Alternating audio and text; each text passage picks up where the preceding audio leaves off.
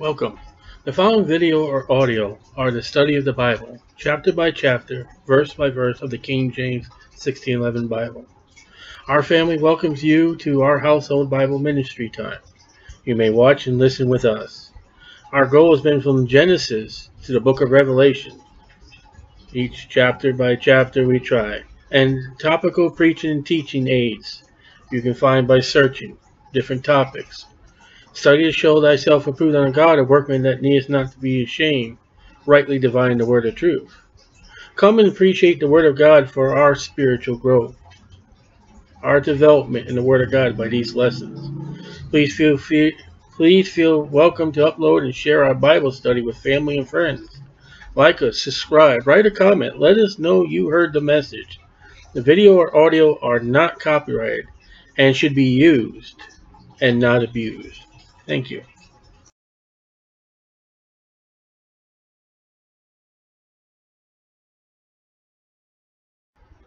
1 John chapter 4.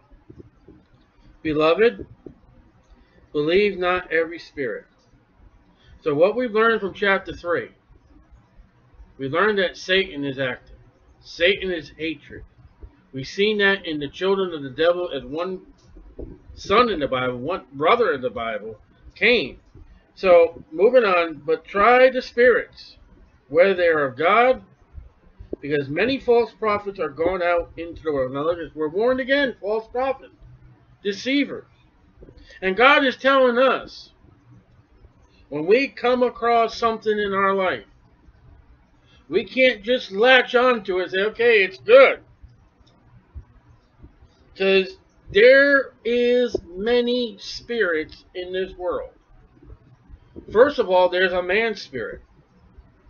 We read, it's in one of the Life of the Kings, we read that there's a lion spirit. There's an unholy spirit. There's the Holy Spirit. There's a spirit of divination. And with all this world written to Christians, given the measure of the correct Bible that we're to have, I say correct Bible because you got a whole Bible, I mean holes, got holes in it, you don't have the truth. I'll tell you another spirit that comes very remarkable for this passage and for a Christian. It's called the Christmas spirit. What is the Christmas spirit? Let's look at that one just real quick. Isn't it time that we must give gifts to people? We have to gather around. And yet, this one time in the year, it's also the Christmas spirit that many people will commit suicide. What is it about Christmas that brings so much joy and yet brings so much for someone to want to kill themselves? There is a spirit attached to Christmas. And Christmas is anti-Bible. It has nothing to do with the Bible. So one of them spirits is Christmas. And John, through the Holy Spirit, tells us, don't believe every one of them. Try them out. Study to show thyself approved unto God, a workman that needs not to be ashamed, rightly dividing the word of truth. Find out that spirit, what spirit it is. Is it a lion spirit? You know it's not of God. 4 places tell us that God cannot, will not, and never will lie to us. John 8:44 tells us who the liar is. We've seen the previous chapter about hatred. You got hatred. Well, what spirit is that? And you got to come to the conclusion there's 2 spirits as there's 2 children. Is it a spirit of God or is it a spirit of Satan? What's behind it? Is it God or Satan? Now, there's many spirits of God and there's many spirits of Satan. And Satan's an imitation of God. We're going to see in a minute. You got to be very careful with Satan because Satan will make it look good. Satan will make it look godly. Modern Bibles, they look like a Bible. They smell like a Bible. They look like a Bible, but they're not a Bible. And the spirit of a modern Bible is in the hands of a man, not the Holy Spirit. Would God take his word, as I was talking to my wife tonight, would God take his word and cut it in pieces and add to it? And no, he wouldn't. So how can you profess a modern Bible to be of God? It causes confusion. God to offer confusion? No, he's not. So it can't be a Holy Spirit, a godly spirit. It's got to be unholy. Hereby know ye the Spirit of God. That's the Spirit of God. In the tribulation, the great tribulation, in the time of Jacob's trouble, there's going to be an unholy spirit. So we know the Spirit of God. Every spirit, well, it's got to be more than one. Every spirit that confesses that Jesus Christ has come in the flesh is of God. So you got to ask yourself, first question. Spirit, I think of this in my life. Do you profess Jesus Christ has come in the flesh? That's a question you got to ask yourself. Whatever you think God wants you to do in your life, you got to say, hey, do you profess Jesus Christ is coming in the flesh? Every spirit that confesses not, every spirit. So there are more than one spirit. So when you get into religion, as in the New Age movement, ooh, spirits, God is in the trees, God is in the rock. Do you see that in the Bible? Do you really see that in the Bible? I've seen his angel. All right, the Bible says there are angels. Yep, it does. All right, what is this angel doing? Now, see, you may focus. Okay, let's say you got something in your life. You're looking at. You got to find. Okay, let's say angels. Well, the Bible says there's an angel. You can't stop there. Now, what's the angel profess? Does he profess Jesus Christ has come in the flesh?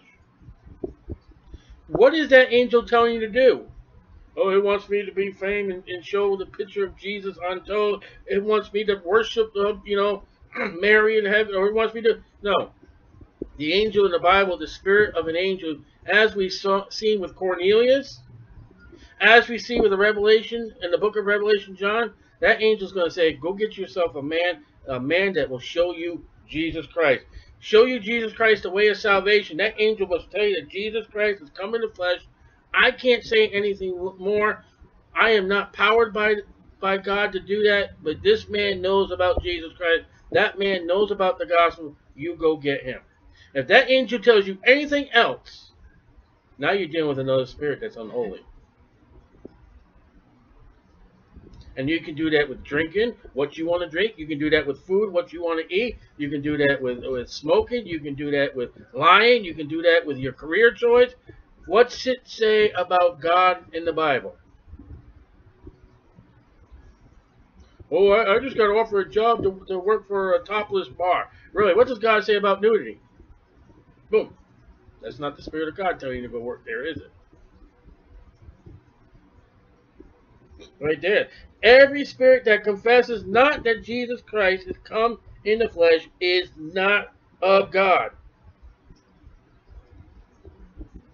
So there are spirits out there that will deny Jesus Christ. And this is that spirit of Antichrist. So the Antichrist is here. Oh, no, not the Antichrist. Every Christian is lavishing and drooling over and can't receive the mark. The Antichrist is already here.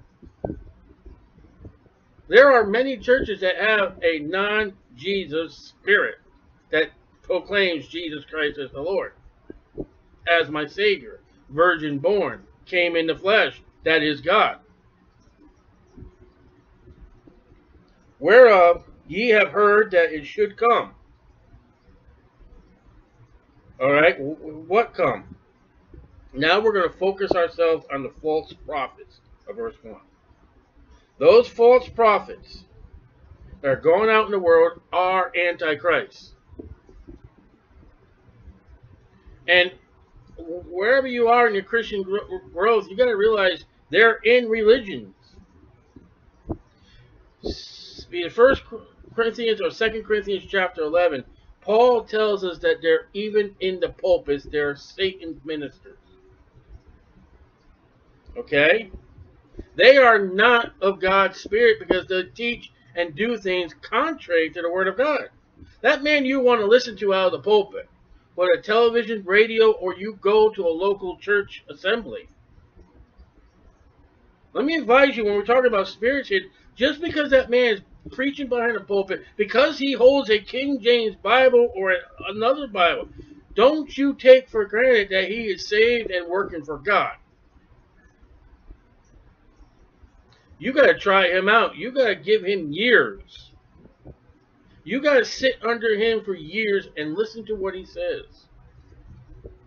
I've sat years under many pastors and I listened to them, and then all of a sudden their lies start coming through.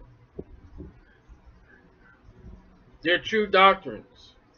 When you be sitting underneath a preacher, when he's reading to you, I'm going to paraphrase, we can't get it correct. John chapter 14, he said, there'll be many rooms. Well, what spirit's that? My Bible says mansions. Something wrong. There's another spirit that out of the pulpit they'll say in the Greek, in the Hebrew. That's another spirit. Yeah. Or they'll start lying. They'll tell stories. And then later on, their stories don't match with the stories they said before. I can think of one man right now. I'm out of that church. Man, his stories just did not start to sound right. And my wife and I, she start talking to me, say, that doesn't sound right. And I listened and found him to be a false teacher. Their conduct. I want you to realize that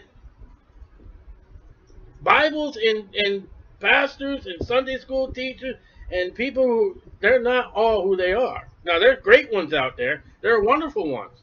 But we're to try them. Because look, even now already is it in the world.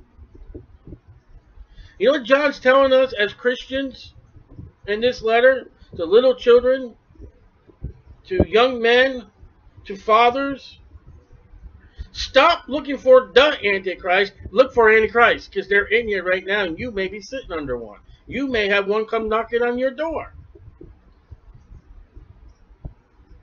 When they come knocking at your door, ask them one question, and this will first will decide. All right, is Jesus Christ God, and God Jesus Christ? Don't fight him in your house. We'll see that in 2 John.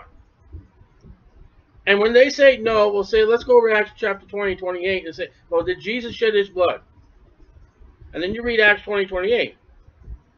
And if they still deny the fact, you got an evil spirit at your door. You got somebody comes to your door and says, anything but the blood of Jesus will save you. You got another spirit at that door. If you got somebody comes to you and say, just say this prayer and you can be saved, that's another spirit. That's a spirit of impatientness. Ye are of God, right into Christians, little children. So we can be fooled. If John the beloved of Jesus Christ is right in this, right, the greatest gospel, the book of Revelation, in his first, second, third epistle, if he's writing to Christians, that you can be deceived and you have to try the spirits, and then you walk off and think, well, I don't have to, everything's saved. You're bound for a fall, because John's warning that that is what this chapter is about. That's what chapter 3 was about. Ye are of God. And that goes back to, we're the sons of God, little children. And have overcome them. Who? The spirits and the false teachers that are already around. You know, if God would open up our eyes to the spirit world around us, you would have a heart attack. I think when you get a drunk that has the DTs and all that, I really think they're seeing something in the realm of evil and wicked in spirit world. I really do. I've heard some wild stories. I've never been that far, thank God. But Satan's not going to show up as a little red guy with a pitchfork. He'll show up with a guy who wears his collar on backwards. He'll show up with a guy in a suit carrying a black Bible. And he'll try to deceive you. And you got to find out who he is. Because greater is he, God, that's in you, than he, the spirits and the false teachers that are in the world. They're great. God is greater than they are. And if you are his son and you want to do right and you read your Bible daily, God will show you them. When you try those spirits, God will lighten them. And when you show that light, they'll be like a cockroach. They'll run away. Ooh, where'd he go? I'll tell you another way you can try those spirits. I've had this happen.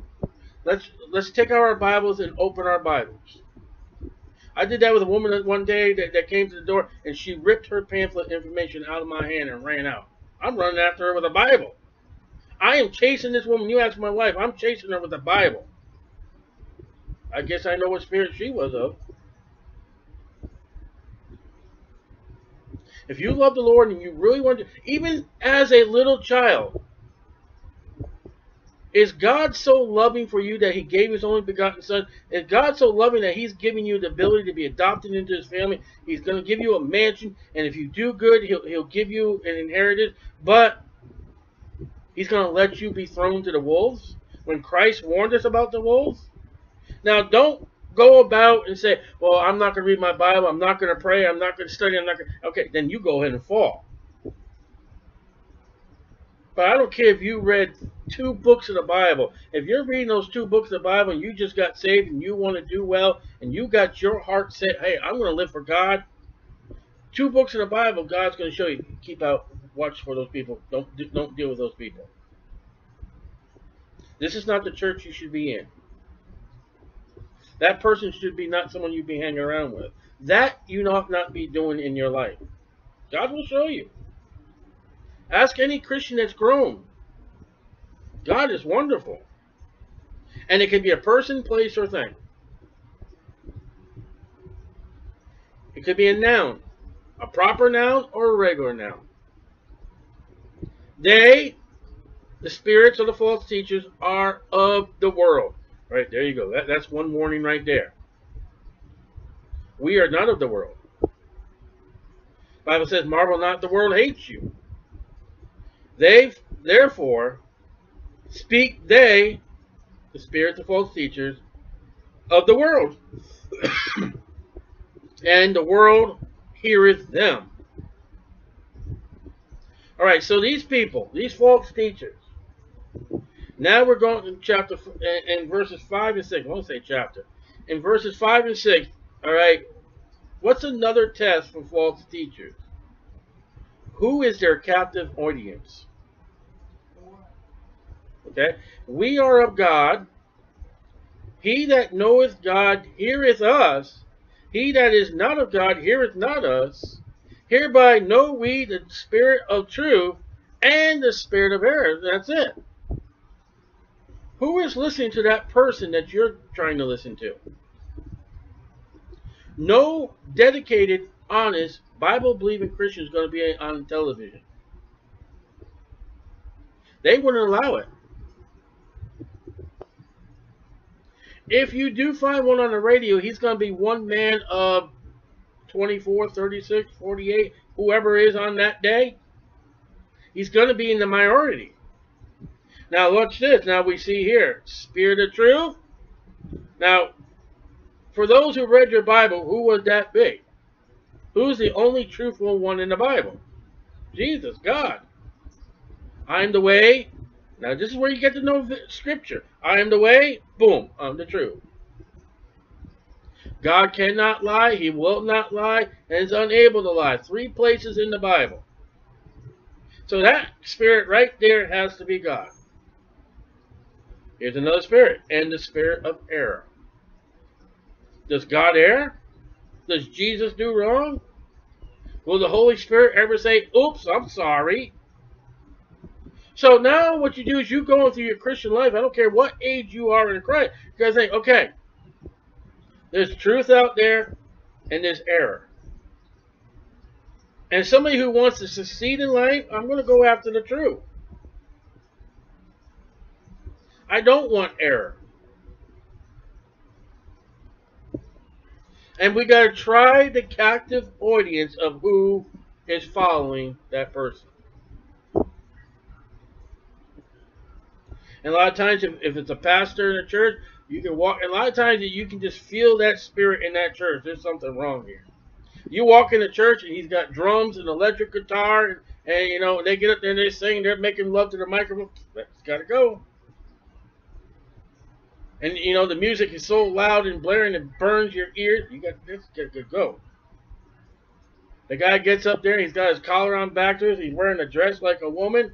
You got to go. If a woman gets behind that pulpit, well, what's the Bible say? Got to go.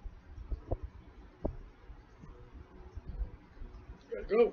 So see, some things are easier than others, and some spirits are going to take a lot of prayer. It's going to take a lot of trying. Beloved, it'd be great to have someone who loves you behind that pulpit and really cares for you, because he'll help you in times of trouble and need. He should be there. I've had a couple pastors turn on me. I've seen their ministries. Beloved, that's a remarkable word. This is John writing. Jesus called him the beloved disciple. And John takes that word and says it to us. This is the disciple that probably heard the heartbeat of God. Never mind Chevrolet. God. And he passes that to us. I've got the same relationship that John had with Jesus. That's remarkable. Let us love one another. There it is again, chapter 3. For love is of God.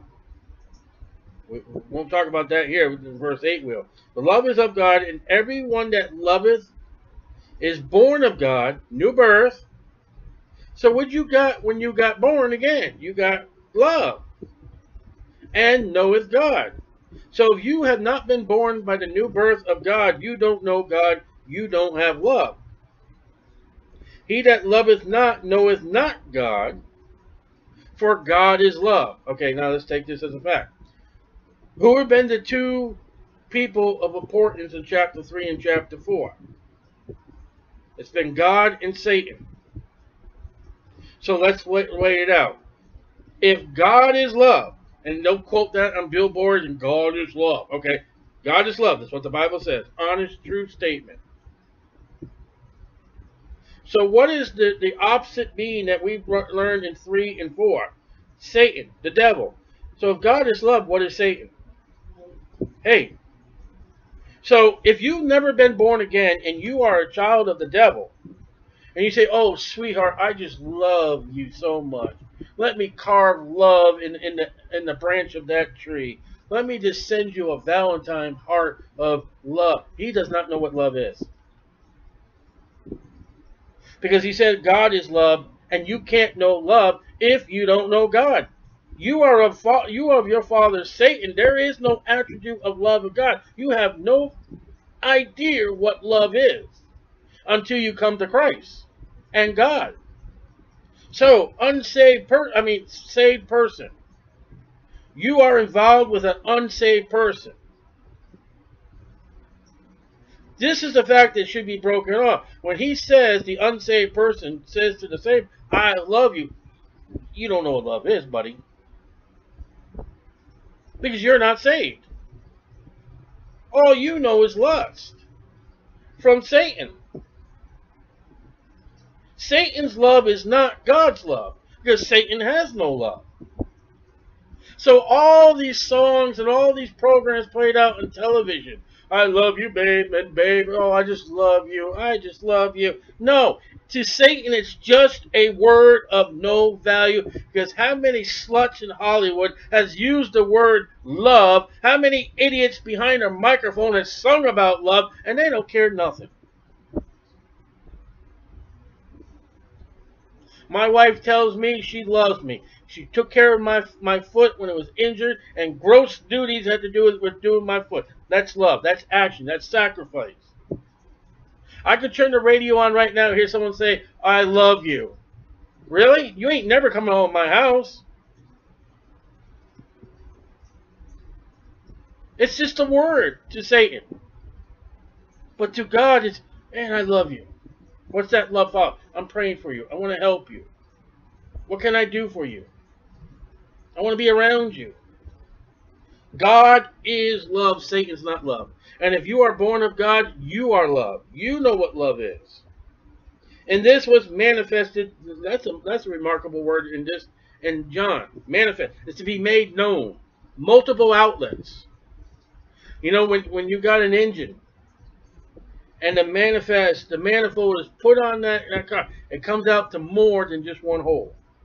Manifest, made known, the love of God toward us. All right, what's this? Because that God sent his only begotten Son. Matches John 3:16, matches 1 John 3:16. Because God sent his only begotten Son into the world that we might live through him. God's love brings life. God's love brought Jesus Christ. What has Satan brought to you that you may be saved? Go on, name it. Nothing. Because he doesn't love you. He's going to give you tormenting, and torments. That's what he's going to give you. Is that really love? Would a woman so dare... I don't know, man. I'm walking in bad ground on this one. But would a woman so dare before marrying a man beats her and insults her? Would she continue to marry him? Seeing that there's no hope, there's no care, there's no concern, I would trow not. But that's what Satan's offering his people. I want to get you a place where you're going to be tormented for all eternity. That's not love. God says, I want to bring you to a place where there's peace. I'll give you a new body. I'll give you sinlessness. I'll wipe away all those tears. I'll give you no more pain. I can't even fathom that love that God's going to give me. I can't even picture. I'm going to get those things. I can't fathom that love. I would not know what it's going to be like to be sinless. I would not know what it's going to be like to have no more pain. My tooth hurts now. And I would even assume, I'm assuming this because I don't know about heaven. I may never know what pain is, never more even reference back. I don't know if I can remember pain. My wife is having great, serious pains with her pancreas. When she gets to glory one day, she may be like, she may not have a reference point. I don't know. Maybe God will give us, remember what this was like? Oh, gee, thank you, Lord. I don't know. How about God's going to give me a place that everything I do will be without sin. Everything. Look, smell, taste, everything. I will not ever have to question. I will never have to do 1 John 1:9 ever again. Or I can go the other route, which I can't because I'm saved. But I can go the other route. I can go swim in a flame all eternity and burn and pain and agonize and hate and do it in darkness. I can do that.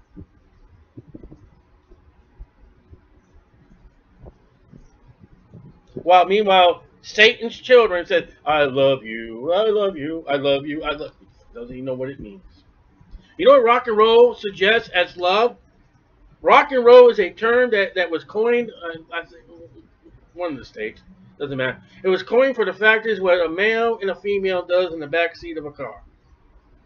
That's Satan's love. And it's never even told us if those two people ever got married. I don't know why they would be backseat of a car if they weren't married. They figured they'd have a marriage bed. You didn't know that, did you? So, I'm so excited about the word.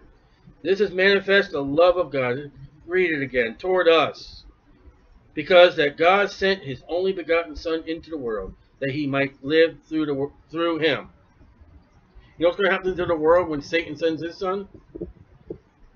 It's called Jacob's trouble. Read the book of Revelation. That's really love with Satan. Here it is love. Alright? Not that we love God. Now, I grew up as a Roman Catholic, and I feared God. Honestly, I did. And there was a lot of things I never understood. But you know what happened? You know what never happened between a child in April 1987? If I could say I love God, I never did what God told me to do. I did not seek God through Jesus Christ. So I cannot say, even fearing God, I can never say, well, I searched for God. Because if I had searched for God, I would have found him. Can you see God hiding behind a tree? 1 Mississippi, 2 Mississippi. Oh, God, I love you. Just keep on hiding. I'll come get you. No. Here it is love that, not that we love God, but that he loved us and sent his son to be the propitiation, that is the appeasing for our sins. God says, I am wrathful at you. I hate you. I want to throw you and your sins in hell because I am holy. You have no business coming in front of me. Son, go down there and die for their sins because I love them. I'm long-suffering. I don't want them to go to hell. They deserve it. But I want them to be with me. Now, what greater love is there? Like I said, my wife's got great pains. I've heard many people say with the pancreas that is one of the great pains that are in life as much as giving birth. The tribulation period is always reference to a woman that's about to give birth. That tells you something about the pain and tribulation when God, the Creator, said, I liken it to a woman in great travail. Great travail. Again, I can't even fathom the pain that Jesus had the last 24 hours. When you read what the Bible did to him, the people, Roman soldiers, the elite of the elite, and Jesus Christ suffered, and died a painful, miserable death. And you're going to sing on the radio, oh, I love you. Beloved, if God so loved us, we ought to also love one another. True. We're a family. No man has seen God at any time. Some people say they do. What's that verse say? If we love one another, God dwelleth in us. Oh, hold on here. Hold on. Wait a minute. Let's go back. We've studied every book of the Bible so far, from Genesis to 1 John. We have learned that the Holy Spirit indwells in me. He's in my heart. He moved in the day I got saved. He's my comforter. We have also learned, surprisingly by Paul, that Jesus Christ indwells in me. John, you're telling me that God also dwells in me? You mean I got the Holy Trinity, the Godhead, that is dwelling inside of me? Now, the next time you sin, think about that. Whatever your sin is. Think about what you're subjecting God, the Son, and the Holy Spirit to. Think he's pleased? Well, look at that. You know, you are one of those schizophrenics, I think is what they call it. You have got a personality of 5 people in you. You've got God the Father, God the Son, God the Holy Spirit. You've got your old nature, the flesh, and you got yourself, I want to do right, but this flesh. This flesh can overpower the Godhead. That's why God's got to give us a new one. That's why most times put it in the grave. That's the only way you're going to stop this body.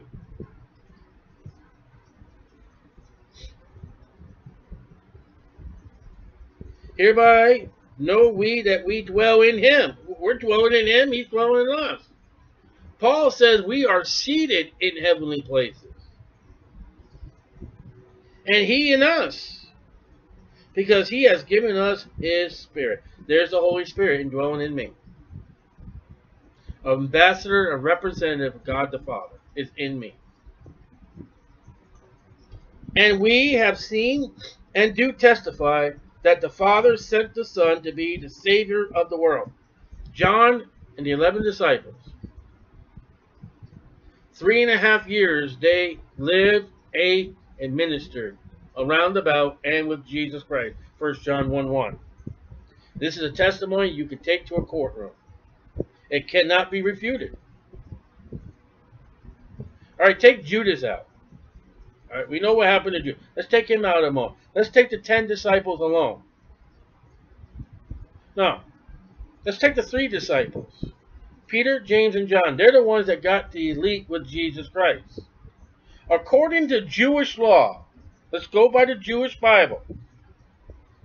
Out of the mouth where 2 or 3 witness, it shall be established.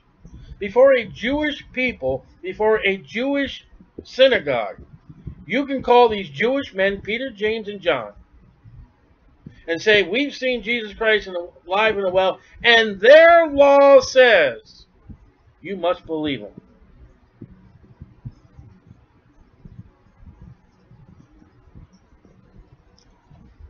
How's that?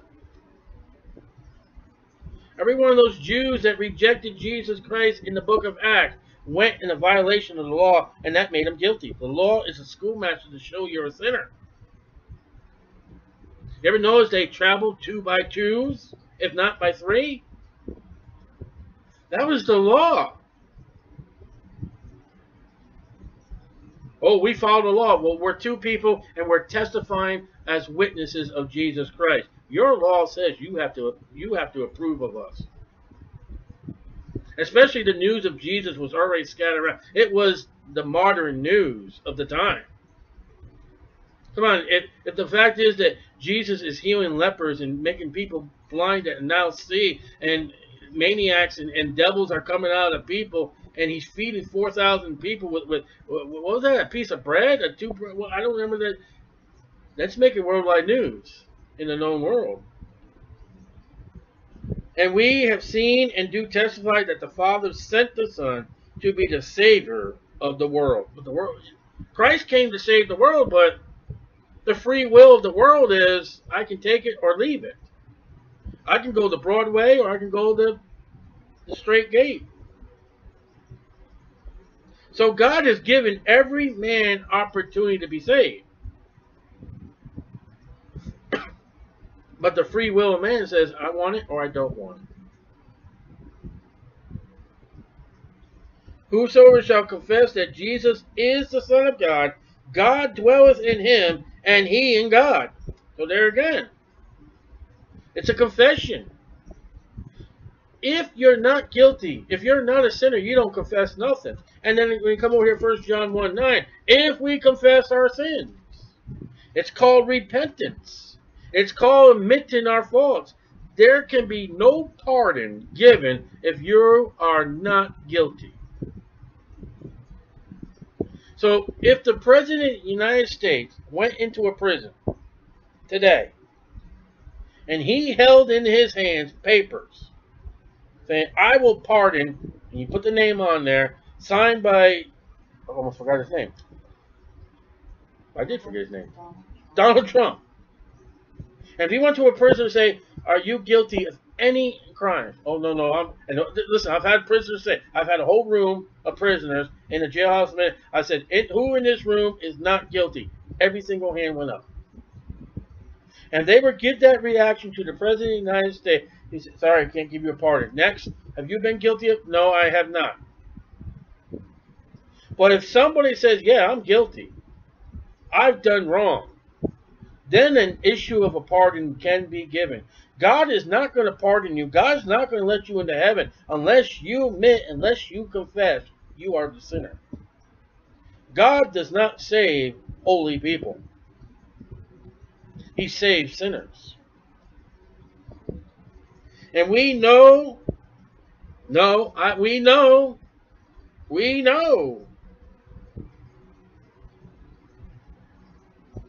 Whosoever shall confess Jesus Christ is the Son of God. God dwells in him, and he in God. And we have known and believed the love that God has to us. God is love, 3 times. And he that dwelleth in love, well, look at that. God now becomes the attribute of what he is. So God is love. So he that dwelleth in love Not only is God love, but God is love. You understand what I'm trying to say? He is his character. He is his attribute. It ain't just a word to God. That's his being. And then, again, if you use the word love just passionately, I mean, just occasionally, passionately, you use it to make money, you use it to... You realize those people are going to stand before God, who is love, and have to give an account what you did with his attribute? Every time a Hollywood person who is, anytime any unsaved person uses the word love, he's going to have to give an account because he doesn't know what love is, and love is God. Some people at the Great White Throne Judgment, glad time has stopped because we're going to be there for a while. Jesus said, I can't remember this chapter, but we shall give an account of every idle word. Imagine every time someone uses the word love idly. They will give an account because that is God. When you think of love, think of God. That's what he is. Think of the Lord Jesus Christ. God is love, and he that dwelleth in love dwelleth in God, and God in him. There's that indwelling spirit. You can't lose your salvation. Once you enter that straight gate, it's shut. You can't go out. Herein is our love made perfect. Oh, you can have a perfect love. That we may have boldness in the day of judgment, because as he is, so are we in the world. Now at the day of judgment, the lost are going to tremble. But not those that are saved and know what that love is. It's going to be like, oh, that's my Father. That's who I've been looking for. That's the blessed. Oh, yes. Thank you, Lord. John says, even so come Lord Jesus. That time when God comes, Jesus is, no. It'll be like, thank you, Jesus, for coming. Imagine what the world is going to be when Jesus comes on that horseback. It says they're going to hide in dens and caves. They're going to throw their idols away. They're going to be in fear. Not me.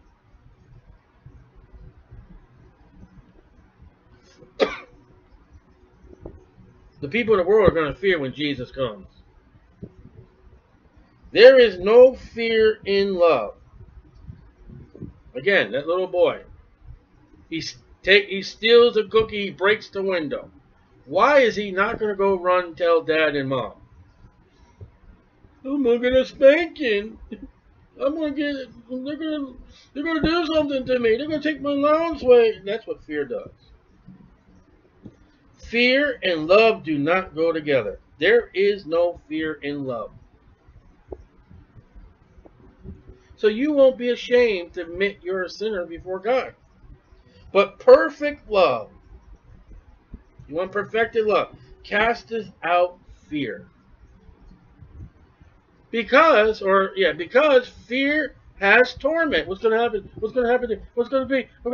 Oh, don't know. Oh, got to have a pill. Got to get a tranquilizer. And when I go over here to 2 Timothy, let me go over here real quick. Let me read you something, what Paul tells us. 2 Timothy chapter 1, verse 7. For God has not given us the spirit of fear. We're just talking about spirits, weren't we? There's another spirit out there. It's called fear. God has not given you that spirit.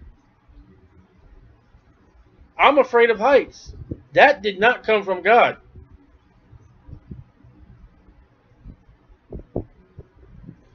But of power and love. Oh! How did Paul know what John's going to write? And how did John know what Paul's going to write?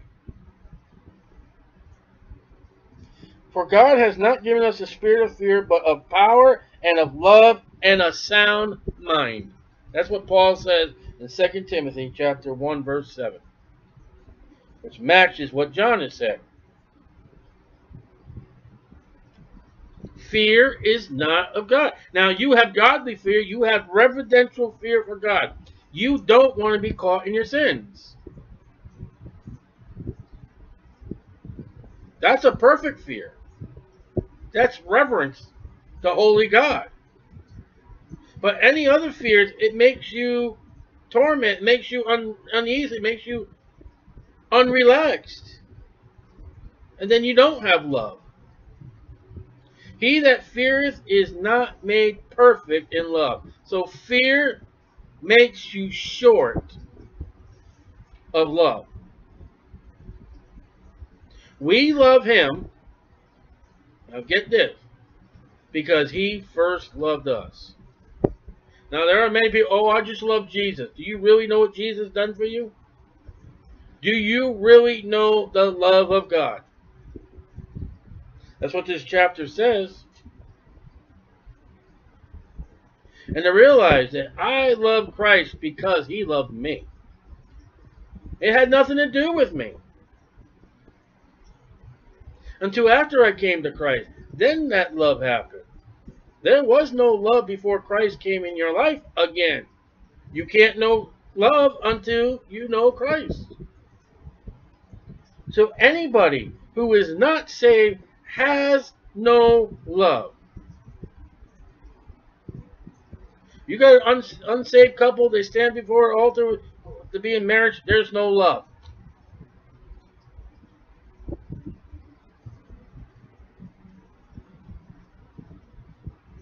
If a man say, oh, you're going back at it again, I love God, and hated his brother, he is a liar. Ooh.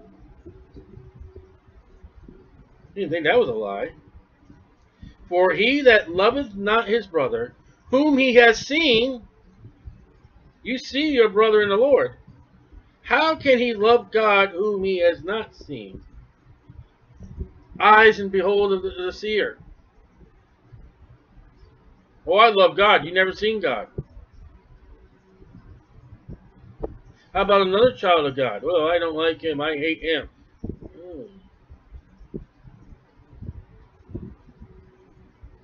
You're on bad ground there.